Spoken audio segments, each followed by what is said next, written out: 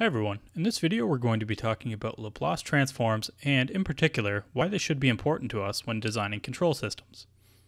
Before we get into how to perform a Laplace transform, I want to quickly talk about why they are so amazing. First, we start with a differential equation in the time domain. The integral of this could be extremely nasty and take forever to solve, so we will do the following. Transform our function using the Laplace transform, solve algebraically, thus completely eliminating the need for our former difficult integral that I mentioned. Then, once solved, we can use an inverse Laplace transform and get our answer back into the time domain. So, we will get the same answer if we were to solve the whole problem in the time domain. However, we will be able to solve it algebraically and save ourselves time and a major headache. Now that we have a rough understanding of why we need Laplace transforms, let's talk more about how they work and how to use them.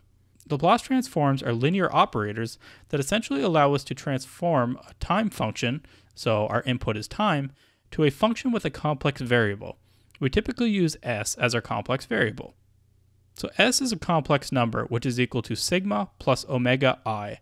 Sigma and omega are any real numbers, and I is the imaginary portion. But what does sigma and omega even mean? Well, sigma essentially tells us how fast the amplitude will change. Think of this as the height of a wave in the ocean, and the omega portion of s determines the frequency at which our function oscillates. So basically how often the wave of the ocean will hit you if you were standing in place. Therefore, as a whole, the s term tells us how stable our function is. We'll talk more about stability in future videos. This is just to give you a rough idea.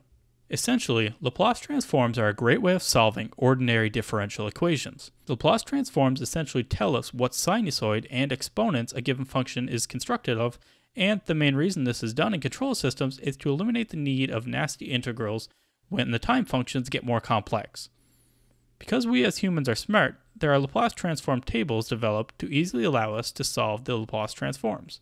Even though we do have tables of many common transforms, it is essential that we understand how they are derived. The following is the general formula for taking the Laplace transform of a given time function. As you can see here, all we do is take the integral from 0 time to infinite time and multiply our time function by Euler's constant to the power of negative s, remember that is our complex variable, times t. The purpose of converting to the complex domain, as we stated earlier, is so that we can solve the problem algebraically and then convert back to the time domain. This just makes our lives so much easier in solving these types of problems. Let's quickly talk about the Laplace transform of a general time function.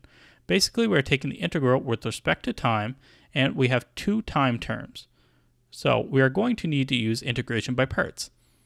Using the acronym LAIT, logarithm, integral, algebraic, trig, exponent, we know that our exponents are usually going to be our v term, and therefore our time function will be our u.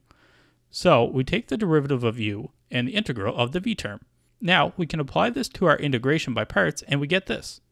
The first term here is 0 as e to the power of negative s times t will go to 0 as time goes to infinity. The second term will go to our function at time 0 as the Euler portion will approach 1 at that time 0.